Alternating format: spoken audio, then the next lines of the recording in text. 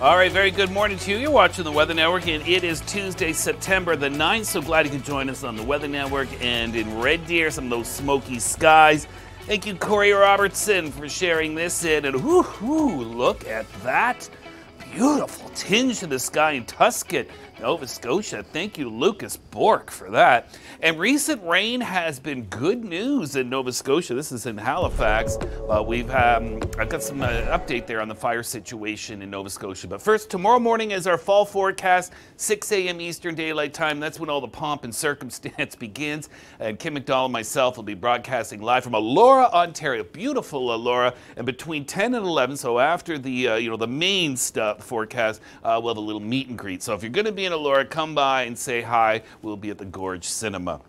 All right, because of recent rain, the fire is now held. That is the Long Lake fire, meaning that as long as conditions don't change, this fire will not grow. So it's not out of control, and it's not out yet. It's in that in-between stage. But progress has been made. This is good news. 20 degrees in Yarmouth, 21 in Halifax, up across the Bay of Fundy, Moncton to Fredericton, 22 degrees, and into Newfoundland, well, 19 degrees in St. John's. Could we hit 20 today? Conceivable. High pressure in place today, so mainly dry conditions. Low pressure could bring more cloud cover tomorrow. Showers along that eastern shore in Nova Scotia, and Thursday into Friday, a few more showers into Newfoundland. So we've had 79 days of temperatures over 20 degrees in St. John's. That ties the record back in 2012. The data goes back to 1942, by the way. So 19 today, 19 tomorrow. Could we hit 20? Sure we could, and that would bring our 80th day. And then after that, we're back to more seasonal values after that. Rain showers have been falling from the Lake Superior shorelines eastwards towards the Quebec border. The heaviest rain around that Wawa White River area, where more than 50 millimeters of rain is expected. Anywhere north of there, you got cloud cover in Thunder Bay. As you go south towards Sudbury, Parry Sound, and Toronto, well, the sun comes out in full force.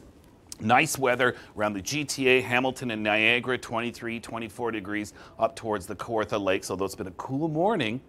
Into Quebec also, low 20s today, lots of sunshine. Do we have any rain in the forecast? Do we have any cool down?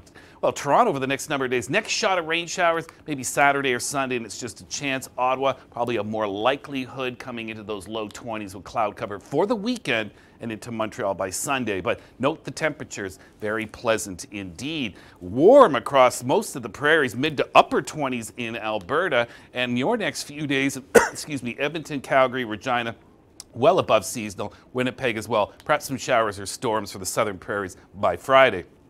All right, into British Columbia, this low pressure system in Washington state still hanging around, so that means more scattered thunderstorms again today, possibly some hail as well, along with winds and some lightning, so that would not be good for the forest fire situation east of the Rockies today, and likely tomorrow a little further east. So that low pressure system bringing the risk of thunderstorms. It's also going to spread that smoke around that could also get into the lower mainland in the coming days. So in terms of rain, spotty in the interior, heavier rain coming later this week for the north coast and central coast, but Vancouver, Victoria, a mainly dry outlook.